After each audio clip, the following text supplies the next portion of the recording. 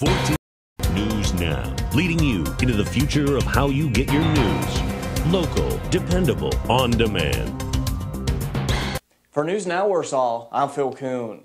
A suit against Biomed Incorporated filed in New York Supreme Court Thursday seeks $10 million in compensation for a former employee who says he was fired for whistleblowing. Former sales representative Michael Swiss was allegedly harassed and eventually fired after bringing up concerns over kickback practices in 2010. Swiss brought his concerns to his regional manager and area director, who responded by threatening to fire him, according to the court filing. He was eventually fired March 25th of 2011 on the grounds of his performance. Monica Kendrick, vice president of Zimmer Biomet, said in response to the suit, quote, "We're aware of the filing and deny the allegations outlined in the lawsuit," end quote.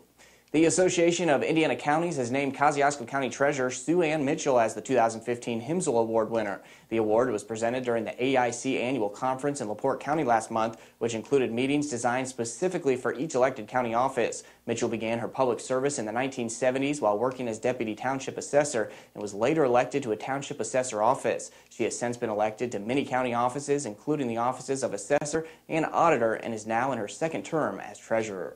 Your weather's coming up in 15 seconds. Get the vehicle you want at The Car Company in Warsaw. You'll find more makes, models, colors, and styles of high-quality pre-owned cars, trucks, vans, and SUVs at half the price of new. And now your new full-line Suzuki dealership for motorcycles, ATVs, and scooters. The Car Company on US 30 East in Warsaw. Looking at your Storm Team 16 forecast, tonight will be mostly cloudy and mild with possible rain showers and a low of 57. Tomorrow we'll see a 50% chance of rain showers throughout the day with highs in the upper 60s. And Sunday, temperatures will drop with a high of only 57 degrees and mostly sunny conditions. Want the opportunity to possibly appear on ABC's hit show The Bachelor? Well, the show will be holding a public filming event Sunday at 7:30 p.m. on Buffalo and Main Streets. You're asked to check in to receive a required wristband for the event that'll be at 7 p.m.